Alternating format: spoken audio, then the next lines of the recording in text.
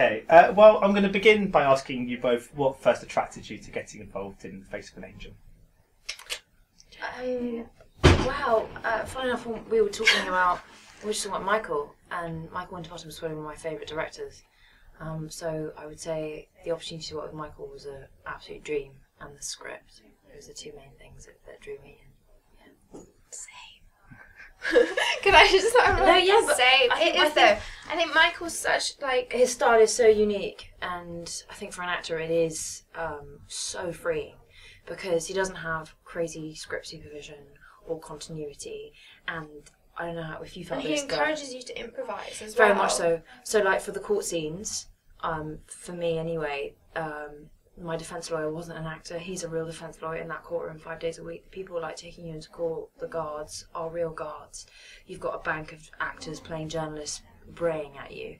And you feel after, 10 minutes, half an hour, that you're actually there and you don't really feel like you're acting anymore. So it's very immersive, and that's very freeing for an actor. And he lets you decide about your character as well, which is, obviously we had, some, guidance. We had guidance of, who we were supposed to be, but he doesn't restrict you in any way, which, as quite an actress collaborative is, really nice. Yeah. Is that freedom, can that be quite daunting at times, knowing when you've got to go in and improvise means that you've really got to be on your top of your game at sort of every day, I suppose? Yeah, it was for me, because I've been filming a period drama, so that's the total opposite of working with Michael. That was so restricting in everything, and it was for TV, so you have to hit your marks, and you do one rehearsal and then it's go. Whereas with Michael, it's just so fluid. He won't say action and cut. He'll just let you keep going. Actually, it's really funny. He doesn't say action or cut. He just softly whispers your name.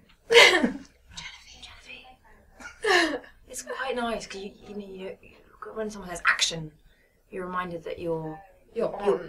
Basically, he doesn't pop the suspension of disbelief.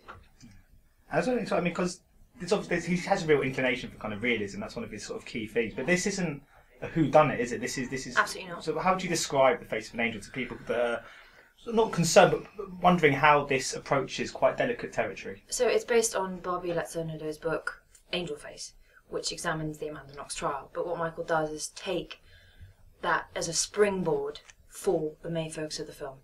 So the backdrop to Face of an Angel is a murder trial. But the main focus is Daniel Brühl's character as a director trying to make a film about a murder trial.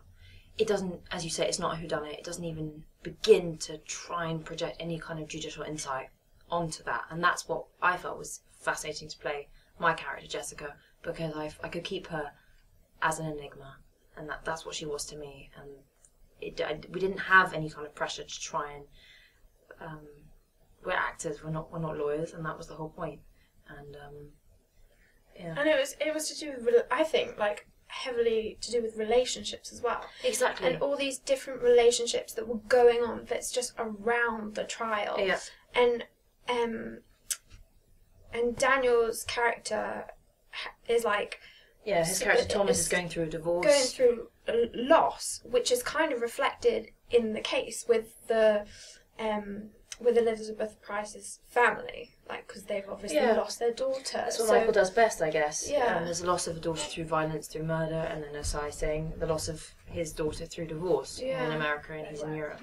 So I guess what Michael does best is defy genre. I don't know. Yeah. I was going to say it's more to do with relationships than this is the trial. And in regards to kind of crafting the characters, because of course you're playing fictional characters that are sort of based on Meredith Kirkconnell and Amanda Knox.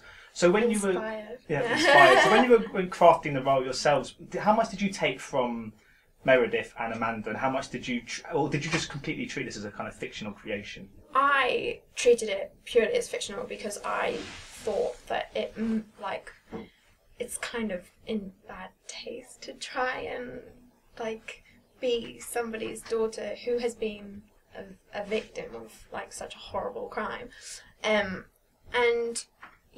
I didn't want to. I don't know if it was any different for you. I found certain details of the Amanda Knox trial from costume and hair and makeup and those kind of perspectives quite fascinating, because the way that she dressed, and the different court appearances, I thought was quite indicative of the trial by media aspect. And so taking those examples from life was helpful, as that's what you do as research as an actor, because you can cling on to those moments to carve your way through. But as I said, we really, it was that trial is a springboard it's a blueprint of a murder trial. We weren't actually examining that particular case. You couldn't even begin to.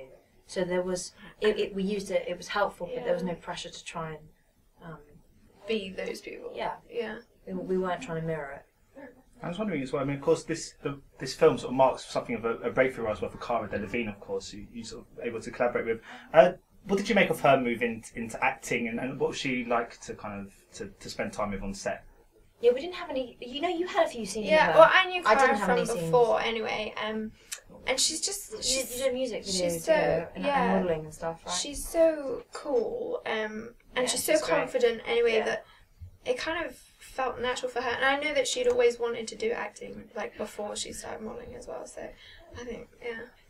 I was wondering, Genevieve, of course, you've your breakthrough role was in Harry Potter, of course. I was wondering, that must have been an incredible entry into this entire world to take part in a film. Yeah. I mean, I've been on the kind of the Harry Potter studio tour, and it's amazing, isn't it? Remarkable. I mean, Yeah. that must have been an incredible experience to begin this. It this sort of absolutely life. was. I remember so vividly. I was 12. I had my last audition with Alfonso Cuarón, the director, and I said, my character Pansy Parkinson, who's in Slytherin, she would have a vampire bat as a pet. And we kind of had a laugh. And then, 6 months later, we were on set, and they had this menagerie of animals, and they introduced me to my vampire fruit bat pet. I mean, as a 12-year-old, it was. People talk about the magic of Harry Potter, and that's how I remember it. It was probably artistically, and the studios and all that kind of aspect of it. It was just the best entry into filmmaking that you can have. Yeah. And you've got Kids in Love coming out quite soon. It's a cameo part, but Okay. yeah, I just did it in a day.